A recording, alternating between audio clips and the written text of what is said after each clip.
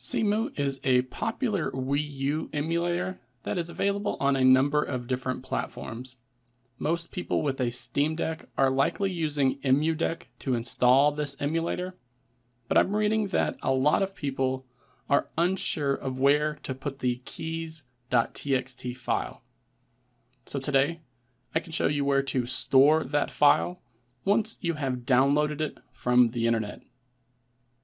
Now, I am unable to show you how or where to download the Keys.txt file, but most of you will be able to find it quite easily using just about any search engine out there.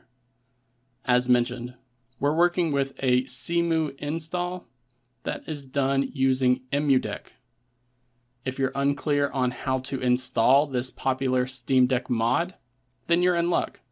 I have previously created a video showing you all of the steps involved to install EmuDeck, so I'll be sure to include a link to that guide in the video description below, and it will also be included within the pinned comment as well, so that it's easy for everyone to find. If you have EmuDeck already, but still are unable to get CEMU installed, then let me know in the comment section below, as I may need to create a dedicated video about that. Once you have CEMU installed and it is working though, let's get to putting that Keys.txt file in the correct folder.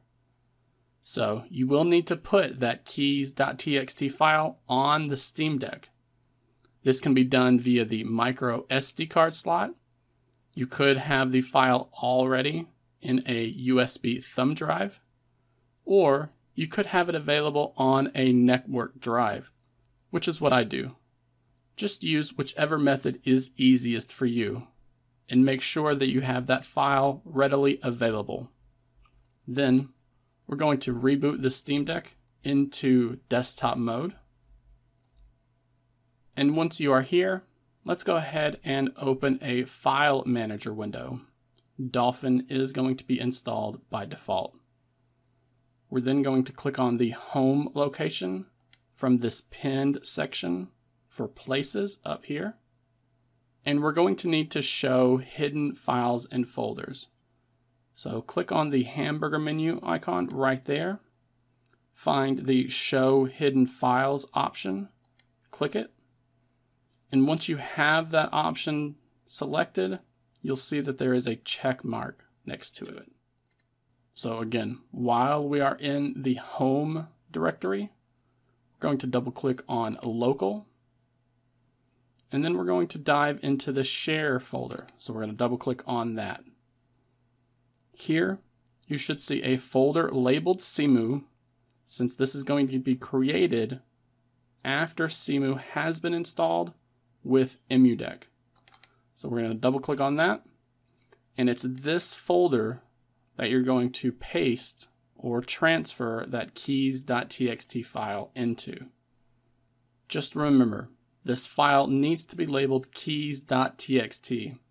So if you downloaded a zipped copy, then make sure that it has been extracted when you put it here. And one thing to make note of, if you installed EmuDeck to a micro SD slot, then you're going to want to do all of that through that micro SD slot.